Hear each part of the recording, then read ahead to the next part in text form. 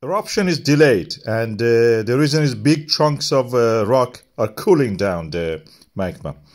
The seismogram shows that the tremors have picked up, that's past, then came down, then again we had a peak. That peak is now going down again toward the minima.